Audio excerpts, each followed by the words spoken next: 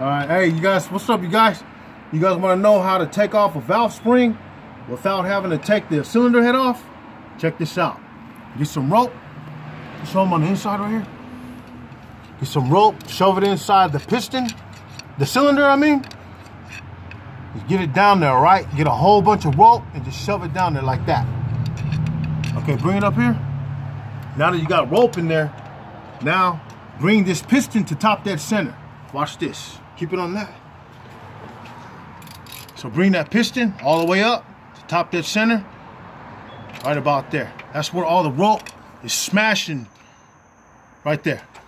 The rope on the inside now is smashing up against the bottom of the valve, okay? So now this is what you do. This is the trick.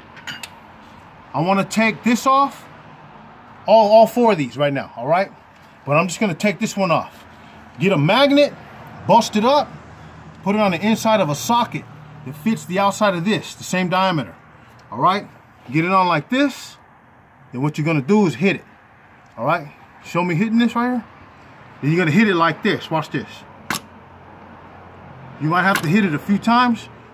Check it out. One is out. One of the keepers are out already. Like that. Just push this down a little bit. Make sure the magnet stays at the bottom. See, there's one keeper right there. So put this back on. One keeper stuck in there still. Ready? Just like that. See that? So now we got it off. See how easy that is? See how quick it is? All you gotta do is use rope. The reason why you gotta use the rope is that way this valve doesn't fall inside the cylinder. Okay, and right now it's stuck right now, right there in position because we got the rope so tight up against it.